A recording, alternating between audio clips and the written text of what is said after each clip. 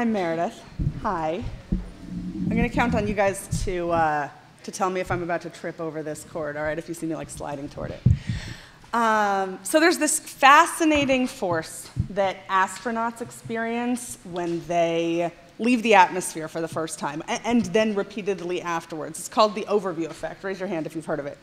Overview effect, a couple of you. Okay, it's this reproducible experience that seems to have, apparently, 3 experiences that happen all together in rapid succession. So, hold on. Okay, so these 3 parts are first being awestruck by the beauty of the Earth, like this small blue marble hanging in space, and just being struck by its beauty. And then second, in rapid sequence, being struck by how utterly perfect for life it is and how fragile it is, hanging in this vast universe that's otherwise hostile to life. And then right after that, in the face of that vast universe, being struck by the interconnectedness of all the beings on that little marble hanging in space. So far better than I talk about it is the astronauts who have experienced it. So here are a couple of just segmented clips.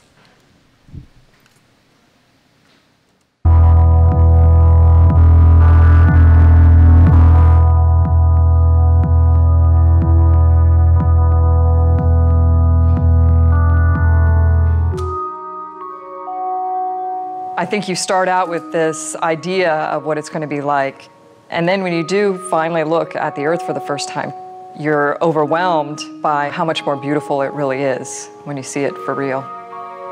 It's just like it's this dynamic, alive place that you see glowing all the time.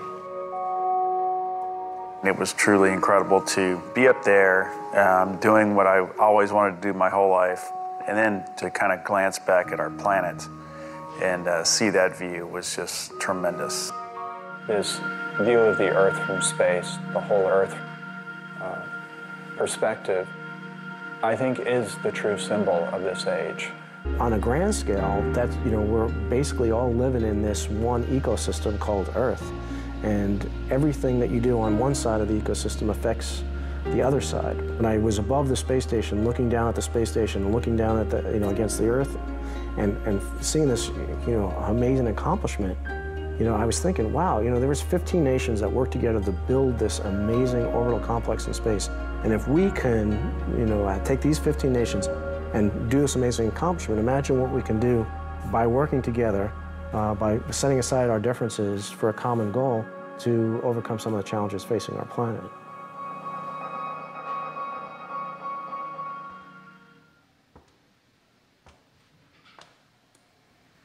So a couple of weeks ago, I was sitting on the steps outside a friend's house in upstate New York. And I'm sitting outside in the woods talking via video conference to my friend Colin Bevan. He's an author, so already, like amazing, ridiculous times we live in that one can talk via video conference from the woods. And we were talking about how the world is doing and the really pretty enormous challenges facing humanity right now and facing our planet.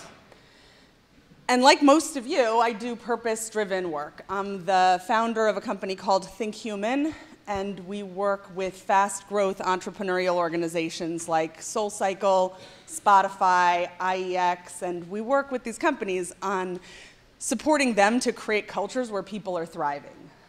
But even though I do purpose-driven work, more and more, I am personally finding that I'm no longer satisfied with just making organizations and the people in them better.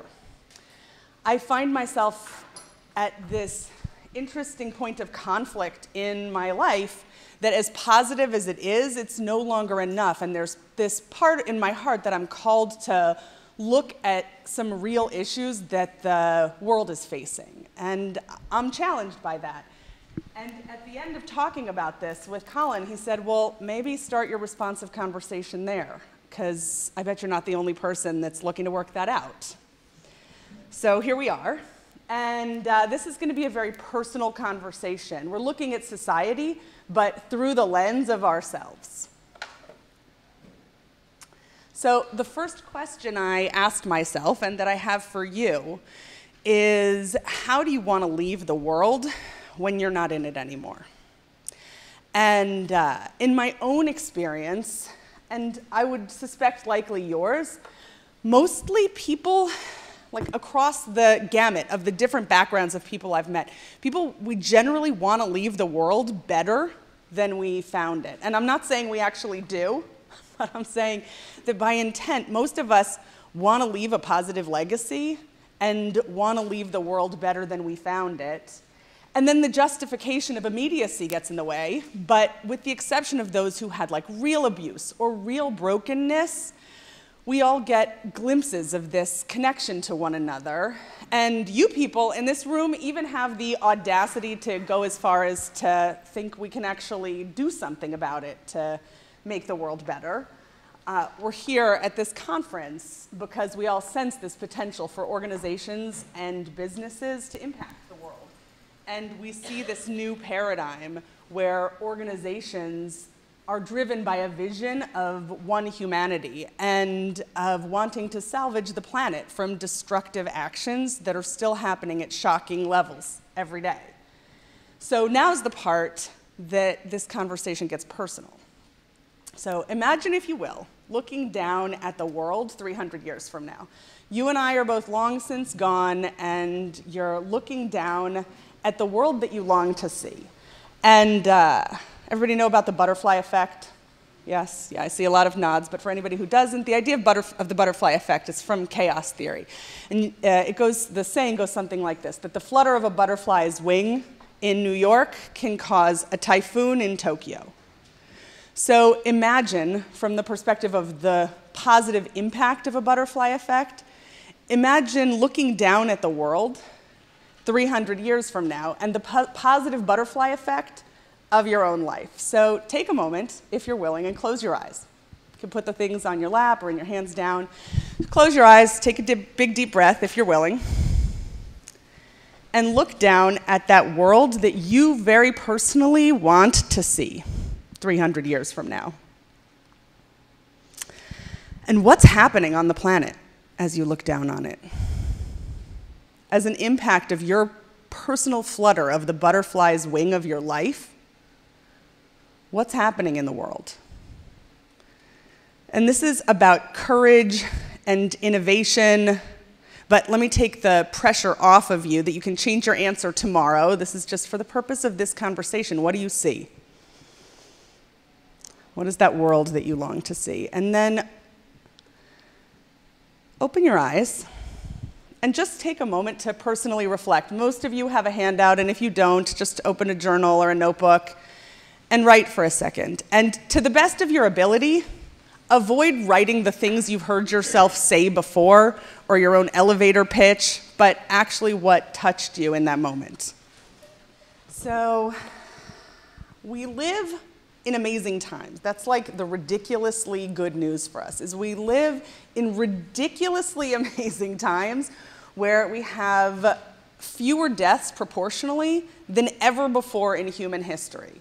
We have the technology, resources, capacity to figure out how to feed all of humanity.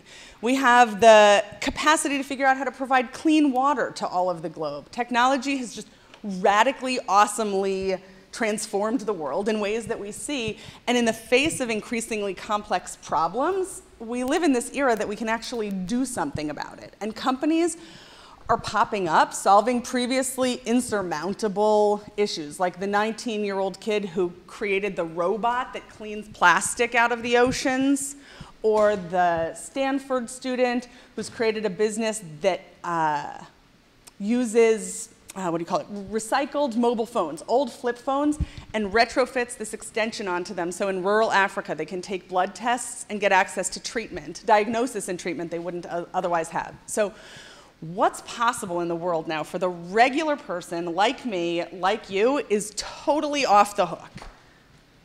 And there's this new kind of leader emerging, not just that traditional kind of leader that has stirred our spirits in the past, those movement leaders like Gandhi and Martin Luther King, but those movement leaders that have been world changers and that we all admire. But there's this new kind of leader emerging that are business leaders. And they're not just business leaders that are for profit first and then do good later, like make a foundation and do good down the line, but the domains of business and legacy are starting to blur, right? And they're no longer distinct. And these new kinds of business leaders are building a product or a platform that's incredible. And they're doing good for the world, and they're profiting. So this moment that we're in is unlike any other before, where we're now actually living in that do good and do well world, where you can do good for the world and do well financially. And I want to make it really clear, I am not limiting this conversation to social impact businesses or those companies that are willing to take on the practices of triple bottom line accounting. Like, that's great that that's happening and they're on the leading edge of something, but more and more regular old businesses that are out for profit are now beginning to take on, looking through this new lens of what we're starting to call dimensional good, where the decision-making filter becomes, is it good for me, and is it good for you? And is it good for the community? And is it good for the world? And where each relationship and transaction and decision is moderated through the lens of, is it good for all involved? Because those transactions are ultimately better for all of us. And more regular old companies are starting to take on looking through this lens, and we get to work with many of them, so I thought I'd let one of them speak for themselves.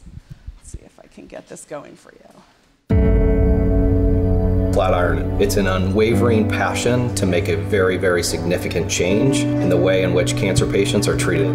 We wanted to do something we cared about. Personally, we had some family cases of cancer, which really changed our mindset. At Flatiron, every day really feels like you're working on a massive problem that's going to impact hundreds of thousands and millions of people around the world. Every day that we come into work, we're working on cancer, which is affecting all of our families. I think makes a big difference in Flatiron's culture. I think at some point you realize you want to do something a little more meaningful, a little more impactful. Lots of people look at me and say, why'd you make the jump? Frankly, I was at the top of my career. I had lots of funding from the government or the National Institutes of Health and lots of wonderful students and a big lab. But at the end of the day, I was solving problems at a small scale, and coming to a place like Flatiron allowed us to really jump in a bigger direction, and including my personal impact and my personal thinking about taking care of people with cancer. So Flatiron is a billion-dollar-plus company. We're actually living in this era now of profit and real planet-changing legacy work. And we get to live at this amazing time where we have the resources, the opportunity, the connectedness to focus on bringing our real butterfly effect work into existence. Not just doing good, but being imaginative and courageous enough to point toward that deepest vision that we see. But there's this problem.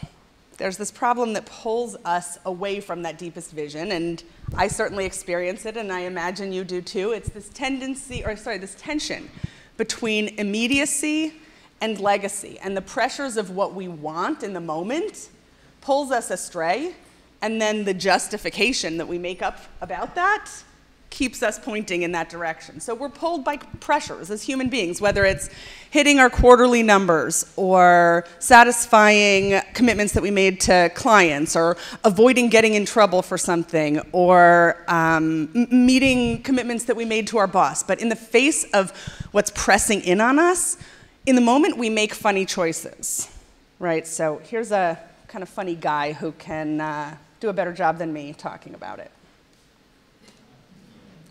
See if I can get him to go. No? Maybe not. Hold on.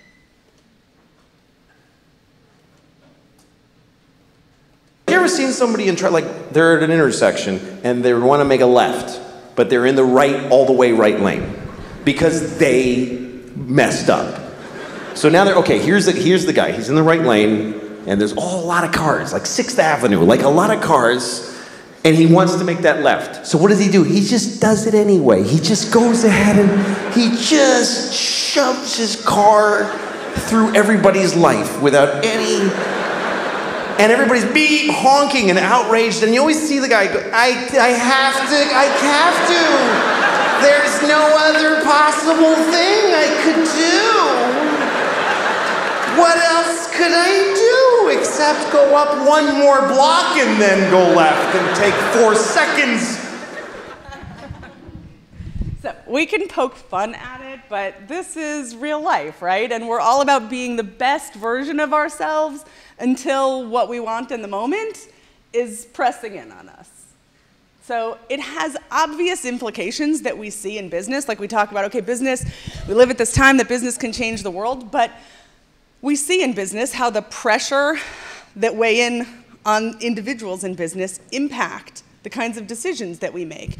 And I mean, on one end of the spectrum, you can look at really obvious decisions that are made, like at DuPont, the person or people who were responsible for burying research that a bunch of their chemicals were causing cancer massively to like hundreds of thousands of people. And we can argue that, well, they're evil people because they made that decision, and we can argue back and forth about that, but I think we can mostly look and see that the people making these kinds of decisions in the moment are weighed in by pressures that are coming at them, and that these are people, for the most part, that are coaching their kids' Little League team and going out of their way to help elderly people in their family and looking for where they can do good, but in the face of pressures weighing in on us, we make weird choices. And I can see the effect, as I imagine you can too, broadly out in the world, but I also am struggling and searching in this immediacy legacy tension all the time, in small choices, like our company taking on a client that I know is not a values match for us and justifying it because of fill in the blank, because it's covering overhead, because it's helping people there at that company and I can see the positive impact. I can come up with whatever justification I need to say, all right, I know it's off, but I'm going to do it anyway, and here's why. Or bigger, more significant integrity issues, where in the face of that immediacy tension, I make other bad choices. Like 7 years ago, I had a former business partner, and our relationship was coming apart in a big, bad, escalating way. And in the face of that, she asked me to send all of the contracts that we had in our business. And I'm pulling them all together and reviewing them to send to her. And as I'm looking at them, I see one where there's a line that I had totally forgotten about. And I looked at it, I was like, oh, fuck. I forgot about this line. I'm not managing this. She's going to attack me, and it's going to turn into a whole unnecessary thing. Whether she was actually going to attack me or not is a good question, but that's what it looked like to me in the moment. I deleted the line and sent it off to her with the rest of the contracts. That was a Friday afternoon. It wasn't until the Monday morning that I was like, okay, that's fucked up. Let me tell her what I did and clean that up. But the point is that in the face of the pressures that weigh in on us, we make weird choices. And when we're not making poor choices, we're making distracted choices. In fact, I think sometimes the biggest things that take us astray from that real legacy work are not the major integrity issues, but those small things that pull us off course from that vision that we saw.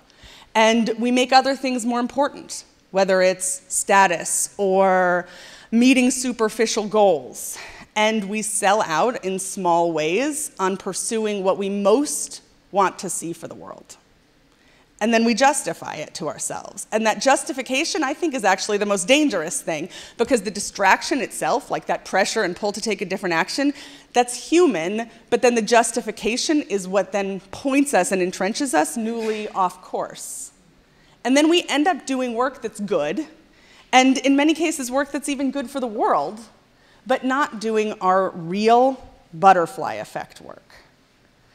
And that work that's most true to our soul, which isn't good for the world, and it's not good for us, right? It cuts in on our own relationship with ourselves. So what we're really talking about is being able to work with ourselves, which takes elevating our level of presence. And so is anybody willing to work with me in a little exercise, little experiment? I didn't come here, by the way, with answers. I came here with, in the spirit of experimentation, with an inquiry. So yeah, great, thank you so much. What's your name? Kristen, okay, thank you. So what's that butterfly effect work and vision that you saw?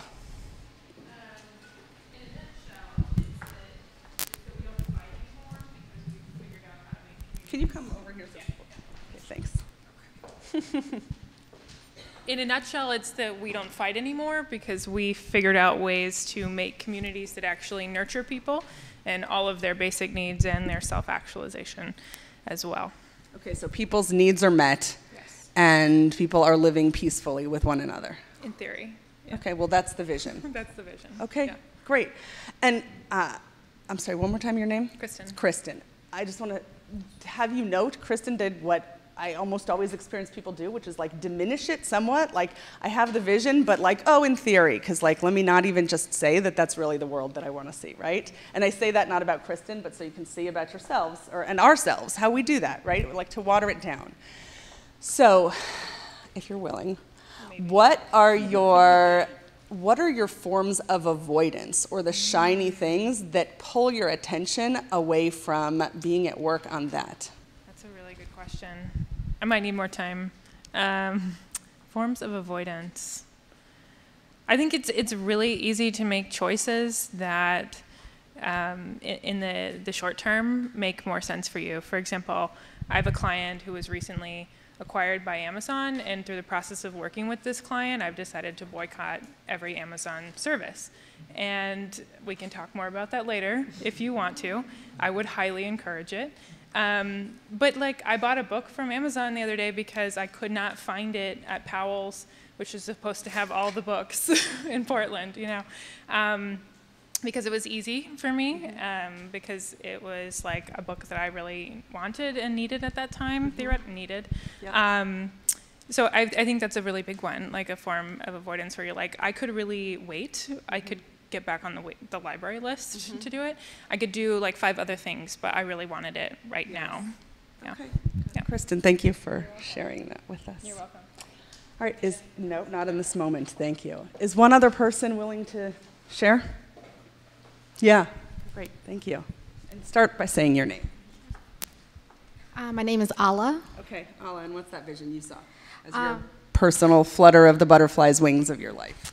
I saw that every person gets to really do what they're meant to do in this world and find other people that are passionate about it and do it together. They're not worried about just like meeting basic needs. They can actually put all their attention on doing what they're supposed to do in this world. So they're not worried about meeting their basic needs and can focus on what they're really passionate about. Yeah. Okay. And find other people to cooperate that are also passionate about it and like come together in a community and like do that thing that they're supposed to do. Anybody else interested in a world like that, where people are not focused on meeting their basic needs? Yeah, you see a lot of hands. So what are your forms of avoidance that keep you from being at work on focusing on creating that world? Well, I focus on meeting my basic needs. I watch Netflix. That's the real truth, right? Isn't that like the human? Come on, girl. That is so awesome. That is, I mean, we all love Netflix, but also just awesome to tell the truth, right? Yeah. That's like the kind of shit that gets in the way. So it's scary. It's like, I mean, I don't know. There's a way that it's frightening to try to do this thing which feels so overwhelming and so big. How do I do that? Yes. Yeah. I'll just watch Netflix instead. Yeah. And so. Or I'll read a book or I'll take a class because obviously I need to learn more rather than do. Yes. So learning and entertainment pull you away. So you have to do the job to meet your basic needs, and then in your other time, learning and entertainment so that you can distract yourself from being at work on this thing that's really the world you want to see. Totally. Okay. And what are some things you might be avoiding?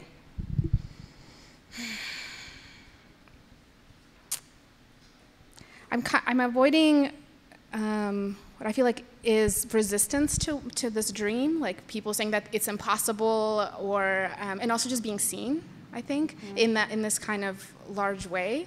And also there's a way that the current system, for me, I feel like current systems have to be disrupted or really like taken down for that to happen.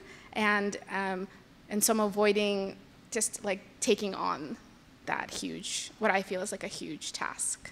Okay. So you're avoiding being seen. Yeah. And you're avoiding what feels too big. Too big. Okay. And what do you think is the biggest thing you're avoiding? Disappointment. Anybody can relate, maybe? Yeah. Yeah. So what might you need to stop doing in your life to be able to refocus some of your energies on bringing forth this vision that you are hungry for? What do I need to stop doing? Making excuses. Okay. Hiding. Yes. Certainly stop watching Netflix. Yeah, or maybe not stop altogether, but when you notice that it's like that distraction. The distraction, yeah. Okay. Yeah. Do you feel prepared to take on any amount of avoiding hiding? Like, is there some little inch forward that feels within your reach? Because I think when it comes to this butterfly flutter, when it's like the whole world of what the world looks like 300 years from now, that we see, the enormity of it gets in the way of the next first step. So it really does. It yeah. Really does. It feels so overwhelming. Right. So if you just look at that next first step of what you might be prepared to share here with these people, or even if you don't want to share here with these people, but in the next 3 days, to take some courageous and new step forward to forward your legacy work. Is there something you can see? I feel like sharing the vision that I have and being like actually public, like, you know, telling people about it and sharing that. Awesome. And is there a specific incremental risk that's meaningful that you can take in the next 30 days, that when you look out 30 days from now, you can say, I will have accomplished X, whatever it is, and then who can hold you accountable for that? That's a very detailed question. So it's just, what do you want to have accomplished 30 days from now? Just so you can kind of like, in some small way, box yourself into a new, manageable, small, imaginable risk that takes some courage to forward your legacy work. Something that you'll have done 30 days from now, and who can hold you accountable. I think I wanna write like a Medium article about this and really what I feel. And I have a business partner. She can hold me accountable. Amazing. That's so amazing. Thank you so much for doing that for all of us. Yeah. All right, so lucky for you, you're not off the hook. Now is your turn to turn to the handout that you have. And if you didn't get a handout, I think some of you came in and didn't end up at a seat that had one, just open a journal and I'll say the questions so you can actually go to work at them. And you even can notice how much resistance comes up for you about, like, I don't want to answer these questions. I did it in my head, I'm good, right? Versus being willing to actually take the plunge to look at them for yourselves. So first, just take a moment to reconnect to that vision that you want to see for the world and what that looks like. And then answer the question, what are your forms of avoidance, the shiny things that pull your attention? Then what are some of the things you might be avoiding? You want to answer? Is that why you raised your hand? Yeah, sure. No, but I'll take it. I might be avoiding relationships, like business relationships. So I keep, I mean, I've done it in the past, but some of them have gone poorly. And so now I just keep jumping from amazing idea to amazing idea until it gets to the point where I need help, because it's a lot simpler if it's just a fantasy in your head, right? Mm-hmm. And so you're avoiding the risk of what about relationships? That they can go poorly and painfully at times. Yeah, so you're avoiding the risk of pain. Okay, anybody else avoiding the risk of pain?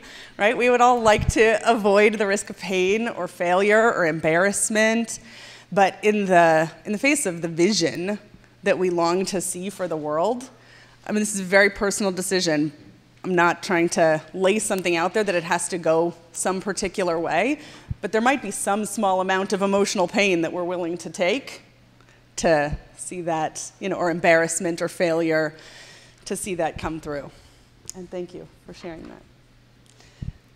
Did everybody have a chance to write their answer to that question? What might you be avoiding? Yeah, can I get some nods, yes or no? Just so I can, okay, great. And then what's the biggest thing you're avoiding?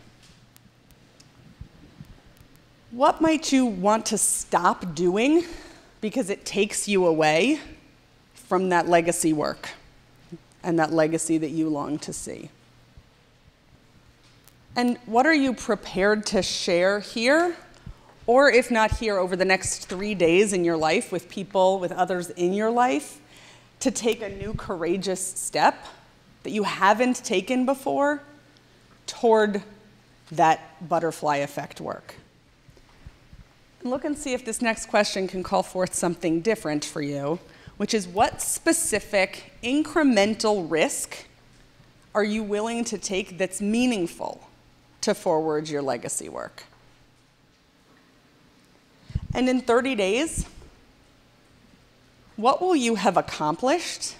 And be real with yourself. I'm not saying like overcommit that you're going to have solved all of the globe's challenges in 30 days. Like what can you imagine you can actually accomplish in the next 30 days that would be meaningful to you, and who can hold you accountable for that as an accountability partner that you'd be willing to ask? All right, so now find 2 other humans to play with. So you're going to make a triad. You plus 2 other humans. Find a triad. First do that, and then I'll tell you what happens in the triad. All right, everybody have a triad? Raise your hand if you're lonely and looking for people. No, okay, great. Okay, so here's what you're going to do in the triad. You're going to share what was meaningful or resonant for you about the work that you did. And as the speaker, when it's your turn, do your best not to diminish it. Like, oh, make it smaller, or like minimize it in some way, or make it less vulnerable for yourself. So do your best to share what actually touched you and what you saw.